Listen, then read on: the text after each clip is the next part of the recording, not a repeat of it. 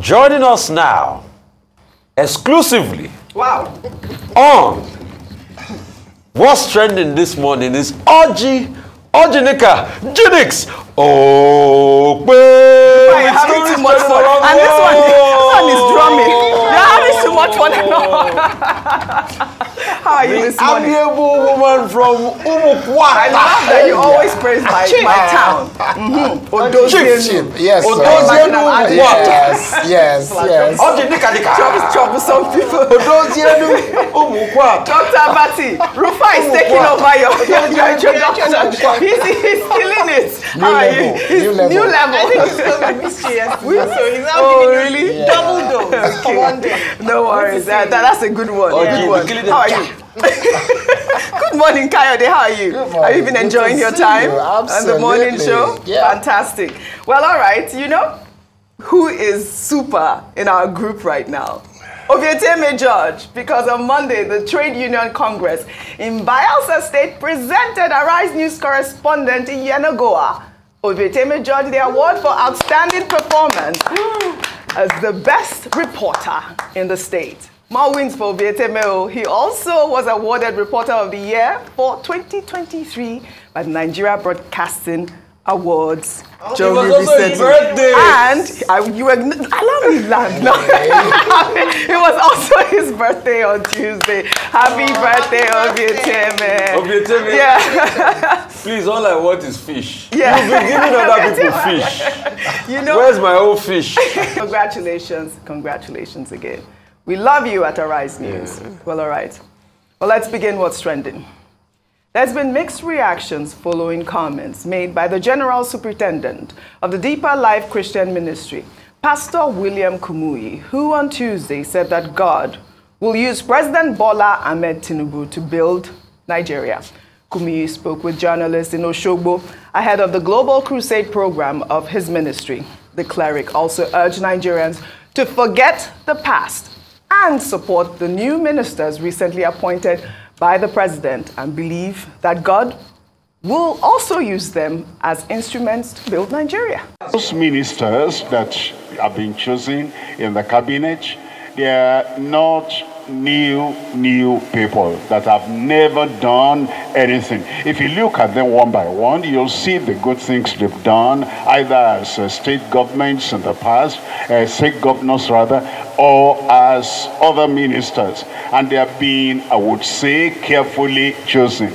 If we support them, if we are not, criticizing every step and they don't know where to start, if we accept them and we believe that God will work through them, He'll use them as instruments to build our nation, let's forget the past. This is a new day.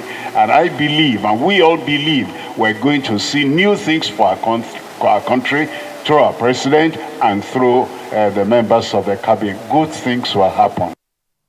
Well, unfortunately, I think it's that part that he said, forget the past, that got a lot of people talking. Let me take some reactions. This person wrote, was it not the same thing you said during Buhari's tenure, sir? We're beginning to doubt your integrity. And that's a picture, I believe that was from Premium Times, when he said that God would give Buhari solution to Nigeria's problems in 2017. Another Twitter user there goes, new things don't happen with faulty foundations. And the Bible said, Elijah repaired the altar that was brought down by Jezebel. It was on this basis that Elijah was able to call down fire. You don't call for fire when the altar is broken. The foundation through which this government came in is faulty, and new things can't happen. Your constituent, Ayo, you know I'm coming to you because, by the way, Ayo you're a pastor, aren't you? I'm proudly so. I'm a Christian, and so. And I find it interesting that, I must say that Pastor Kumuyi is a man that I respect a lot. Yes. And he's been in the faith, he's been a leader in the faith for many years. And I like that the tweet actually drew the fact that he's been consistent in his message. what do you expect from a pastor whose message is on forgiveness and healing? And I don't. Did you expect him to come out and say, no, punish him? And then you're teaching the Bible to a man who is a scholar in that, so he probably knows what he's saying. The Bible enjoins Christians to pray for their leaders, and so in line with that, he's asked us that, okay, no matter what happens, one thing people of faith always say is that no matter the economy is going to favor me, God can use anybody, even the devil, to promote his action. So I think it's important to highlight that. He's a dealer in hope as well. They often say that pastors are dealers in hope. They are there to give hope to people. He's not there to make people feel even more despondent and feel absolutely terrible. So he's worked and acted in his office. He's spoken according to his faith. Anyone can disagree with him. That's everybody's right. But whether it's Buhari, whether it's Tinubu, his position is to pray for those in authority, to hope that God will use them and that it would work well for Nigeria, which he did. So. Yes, absolutely. I know you wanted to say something. I completely agree with Ayo. As a Christian, your position is always going to be pray for your leaders, hope that they do well. And I know that I can very clearly say there are people I did not vote for in Nigeria, but I still want them to do well. I know that a few of my friends will say, and their I will agree with as well.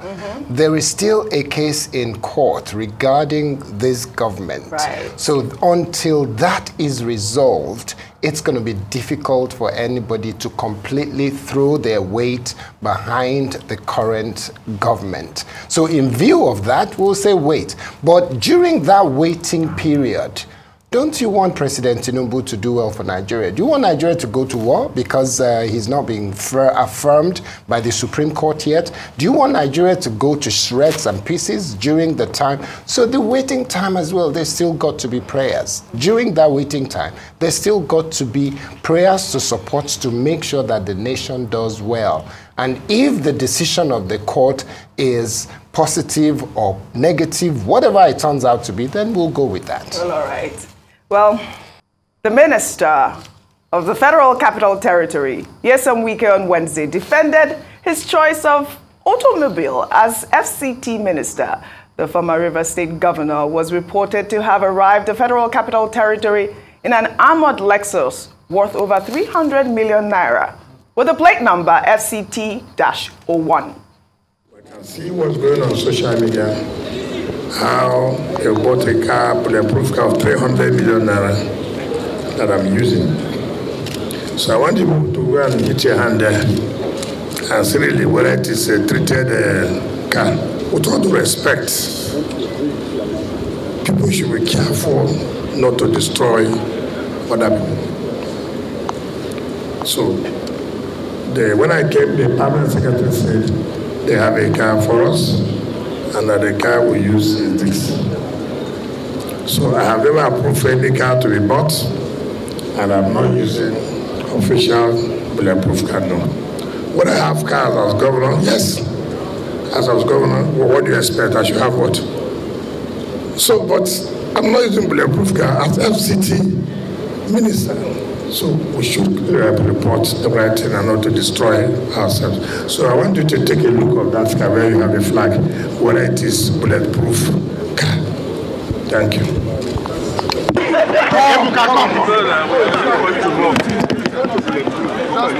Don't stop it.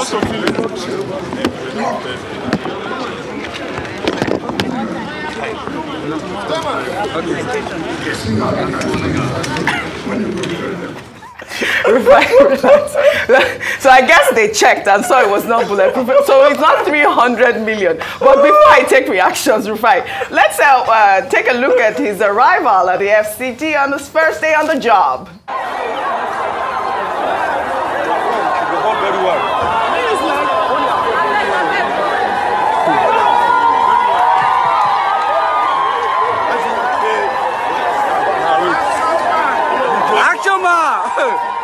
FCT, oh wow!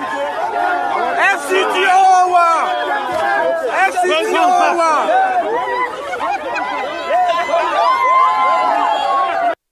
All right, let me take some tweets. This person wrote, "That's a minister driving a car of about 300 million naira in a country where over 200 million people are finding food to eat. Tinubu is the driver of the renewed hope of the capitalist class. We can't hide these feelings for our generations to come. Rufai. Let me laugh first. So the stock in trade now is going to be hitting the hands of the ministers. What's going on here? In an Abuja where we have a lot of problems. In an Abuja where you have problems with a rail line they ought to have done. Anyway, former Governor Wike has gone there. He said they're going to do it and complete it. Yeah. In an Abuja with all its problems all around. In an Abuja that had heavy downpour yesterday, that people lost property, houses came down and collapsed. So what we are concentrating ourselves on is hitting the guy. You see, Governor Wike should focus on his job and leave the theatrics alone. Social media will say things. Yeah, he's been able to debunk that he's not using a bulletproof car. Pure and simple. Let's move off it. And people should not peddle fake news. But the most important thing is he should focus on the job, not the theatrics of the job. Because he's been in the news for all the wrong reasons once he came in. This is the same man. And I wanted to address this issue. That said he will give people BP. Does he think it's a good thing to give people high blood pressure? Does he know what it means when people are reeling from high blood pressure in this country? He should just focus. Yes, he has started some things. I like the real thing he went ahead to do and all of that. But he should focus on the job, not the theatrics. And this one that a lot of people are hailing him is they are putting caps. He should remember the 48 laws of power, that never you outshine your master. Does he think he's master? Yes, there might be political contemporaries here, but Bola Tinubu is still his master. Does he think his master will be happy about all of this? Him to build his own personality cult? I think he had better be careful and just focus on this job. And don't allow, this, what is it called? So, if he said he had not officially made a request for a car, let's wait. Also, I have problem with his plate number. What's the meaning of FCT 01? Wait, he didn't say he hasn't officially made a request. He said that's the car that they gave him. That's the car they, okay. Yes, that's the car they gave him as minister. So, my question is, what is this? Is it the government that put FCT 01 in front of it? No, but the idea is, I mean, is it the amount of money? It is a luxurious car. No, it's a luxurious car. That's the idea. Whether it's 300 million or 100 million or 200 million, that's the point also, a lot of Nigerians that also speaks trying to make. Yes. To all of this, we are saying, okay, look at that money used to buy this car. You see that money goes to the Japanese economy. How about that car being an Innocent, a Nord, or a Jet you Motors? Always talk about that, Rufai. That's what we keep saying. Do you think a German minister will drive something that doesn't depict his country? How about that car being an Innocent? You see, and we keep saying that we want to grow Nigeria, We are not being honest with ourselves. See, when Nigerian government had a partnership with Peugeot Automobile of Nigeria, that they set up the palm plant in 76, 77 here, most of government cars were Peugeots. Yes. I remember. So why can't we go back to those days where they are produced in Nigerian cars? Absolutely. Because with this now, with the money that you want us about, you've enriched the Japanese economy. And that's why the economy will always do well over us. I have a question for you, Rufai. Yeah. Did he actually say he will give people high people? Yes. He said people that are working in the place, he will force them to do the work. He will give them high BP. Oh. We should cease all of this motor park talk. Wow. There's a Daily Trust report that said bans street trading, accuses corn sellers of fueling crime. So these corn sellers cannot sell. Everybody wants him to do well. But let's stop this braggadocious talk and every time, you know, that we'll do this and do that. No. You have to be able to bring people together as a leader. He's a man that gets results in his own way. But please, it's not by forcefully coercing people and all of that. No. Yeah. Rufai, in the meantime, there's some tragedy in Abuja. I believe that they said 2 persons have been confirmed dead in a building. Iron knows I was affected about as well. Oh, really? You see, now that's some breaking news. So I believe about 37 others were rescued from the building. It's a 2-story building. It collapsed on Lagos Street, opposite Garki Police Station. And this is really sad news, and I think that the minister should also, I'm sure that he'll be there. We're hoping to see him there at this point. Our heart goes out to the families that have lost their lives. Just to mention, there was a storm in Abuja yesterday which caused the destruction of properties and infrastructure. So just to mention that it was as a result, what we call act of God. But even then, perhaps it's a great time to test the integrity of that building. We do have in climates like that where there are storms, heavy wind and the like. So it'll be important to put a full investigation so that we don't have what we often record in Lagos State replicated in Abuja. We don't often see building collapses in Abuja, but it's important that there's an integrity test done on that building and to see the cause of it. But I must say that a number of infrastructure got destroyed yesterday. I was talking about one, so I'm really sad. Our heart goes out to the families. Well, just to juxtapose those two stories, Wike's story, let me take my other story in the meantime. Politician and journalist Dele Momodu, in an apparent jab at Nigerian politicians with large convoys and expensive sport utility vehicles, posted a 2018 video of President Emmanuel Macron cycling with the Minister of Foreign Affairs of Denmark, Lars Løkke, with the caption, "See the bulletproof cars and SUVs that both President Macron and the Minister of Denmark are using," adding that life is all about culture and that Nigerians are more monarchical in nature, and that is the absolute truth. I mean, I believe this Emmanuel Macron was promoting cycling, I believe, back in 2018. But this is a clear picture. I mean, how many times do we see our government officials going around, even just to even promote cycling? But I mean, I think that's the point Dele Momodu was trying to say. But we are still talking about President Tinubu's large cabinet. According to the Daily Trust report, President Bola Ahmed Tinubu's administration will spend 8.63 billion on ministers' salaries and allowances over the next 4 years. The figure could, however, rise as the Revenue Mobilization Allocation and Fiscal Commission finalizes its review of public servants' remuneration. Many experts are saying the large cabinet contradicts Tinubu's promise of reducing the cost of governors. Kayode, this is actually the point I mean, this was yesterday's report on Daily Trust. 8.6 billion in 4 years. I can't find the superlative to use in describing this. Do I call it heartbreaking, heart-wrenching, embarrassing, disgraceful, and I can't find preposterous? Yes, I'm looking for the words. This is, I remember many years ago when I used to anchor a different TV show on a different station, and somebody said, Nigeria is the theater of the absurd. And this looks like definitely a theater of the absurd playing out. Our problems, they said, is hydra-headed.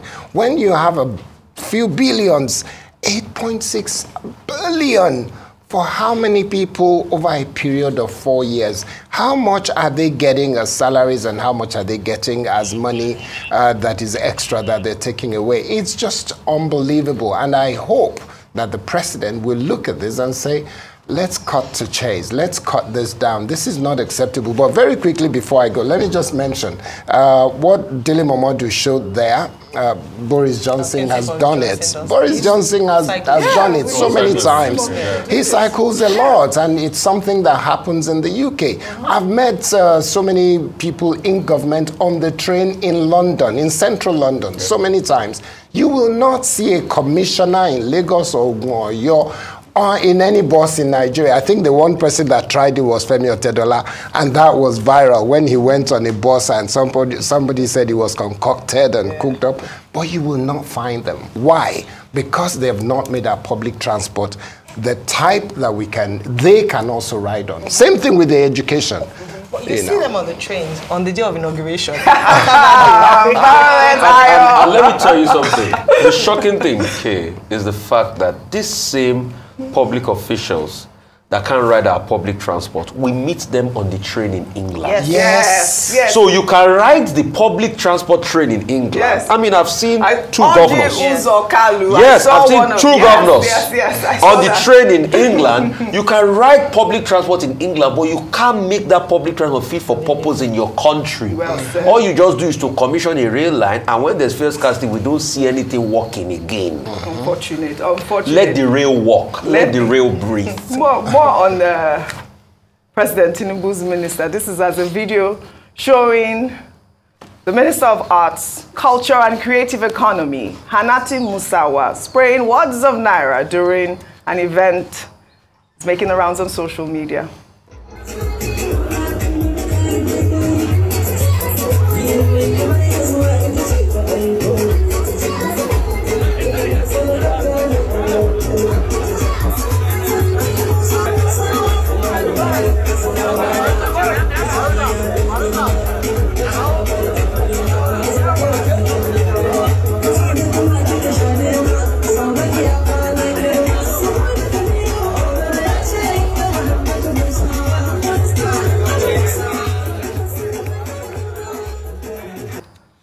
This video wouldn't naturally look absurd, but I mean, he's a government official and they say naira plonking is breaking the law, a crime. Yeah, I said naturally would not look absurd because it's our culture. We spray naira at events and all of that, and I believe, you know, that's actually the outrage at this point. But I mean, it's our culture. I mean, before now, I would not have known that it was against the law to, you know, do that.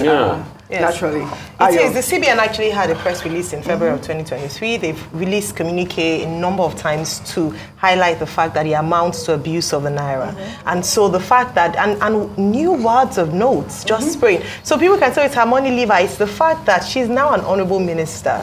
She is now a member of the cabinet of this administration, and she should be a law-abiding citizen of Nigeria. I hope, because she does not have immunity as a minister, that the CBN will come out with a statement, or there will be some form of punishment or consequence for this. I think that's the fair thing to do. Absolutely. I know she was excited. You know, I did mention that some of the ministers, their parties look like wedding venues in terms of just celebrating the fact that they've been put into this position. But do not break the law. Party all you want, but do not break the law. So I hope that the CBN will come out with a statement on this. All right then.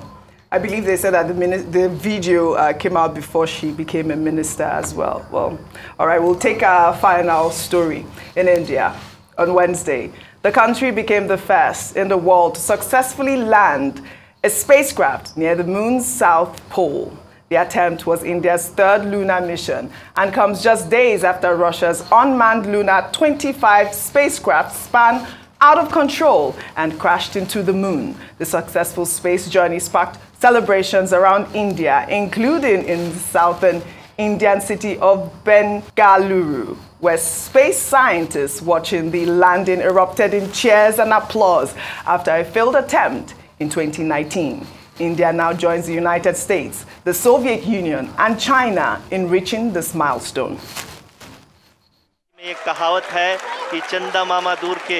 This success belongs to all of humanity, and it will help moon missions by other countries in the future. I am confident that all countries in the world, including those from the global south, are capable of achieving such feats. Lander module. People are applauding.